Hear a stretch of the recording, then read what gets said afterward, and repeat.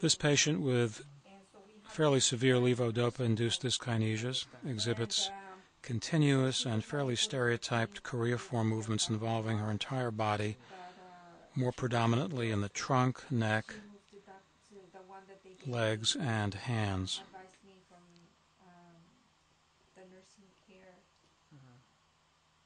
Okay, now tell me how old you are.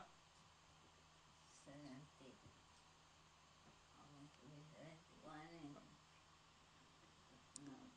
When asked to try to suppress the movement, she's unable to do I would so. like to hear you talk, okay? Can you count the months for me from January, February, March?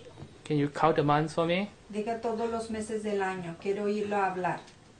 Como hizo que es in Spanish. Yeah. Dígalos en español. January, February, March, April.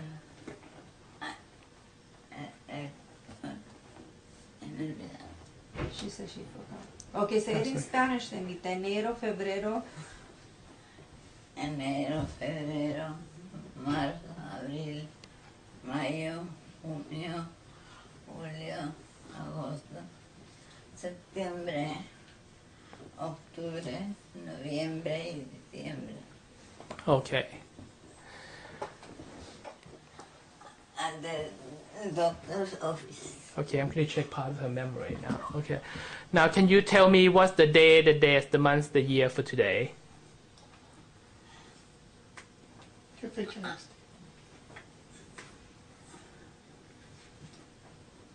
want to know? What about the month?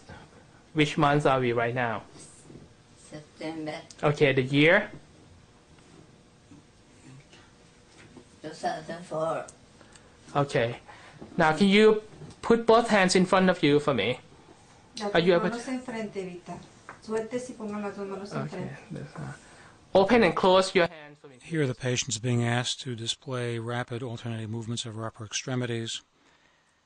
These do not have a major effect on the severity of her dyskinesias. And She's now displaying her gait. Okay, can you walk down that way for me, okay? And while walking, See you walk and...